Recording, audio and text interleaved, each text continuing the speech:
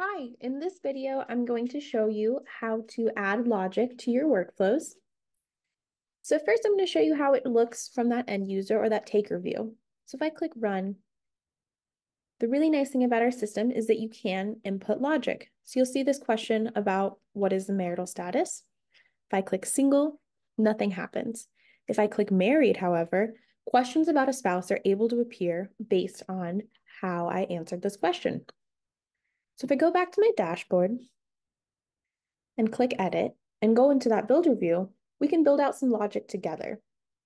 You're also able to put this logic on pages, on documents, as well as questions. So if I go into add question and we create a new question together,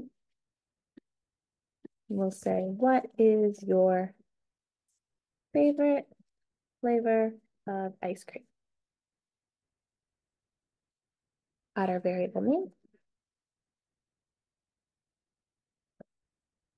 put in our choices.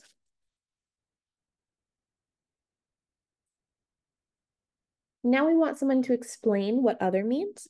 We'll add one more question and we'll say, please explain other.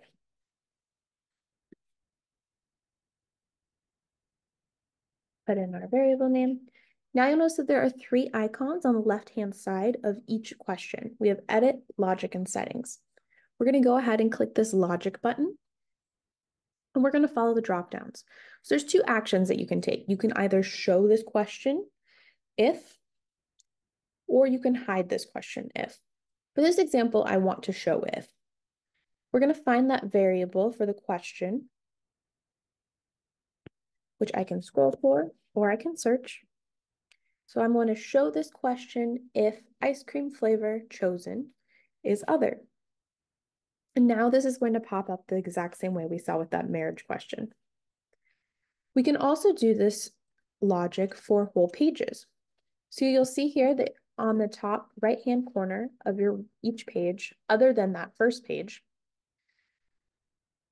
that there's going to be a little logic. And it's going to be the same kind of workflow. So I'm going to edit the page logic. I want to show this if my variable children yes, no is yes.